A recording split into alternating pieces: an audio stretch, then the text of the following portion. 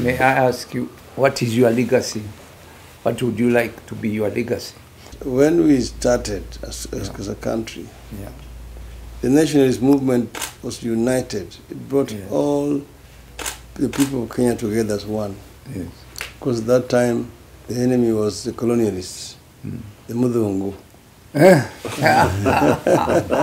who was treating the Africans as bloody African. Yes, Okay, bloody African. yes. So that brought our people together to fight against the alien rule Yes. and bring in independence. Yeah.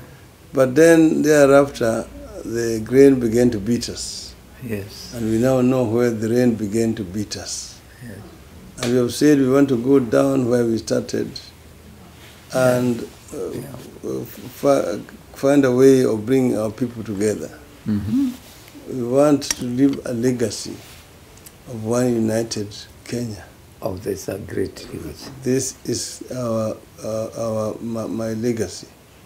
If I can make the contribution within the next coming few years to create conditions for uniting this country, so that people will not feel strangers in their own country. Right. Their name will not be a curse, but a blessing.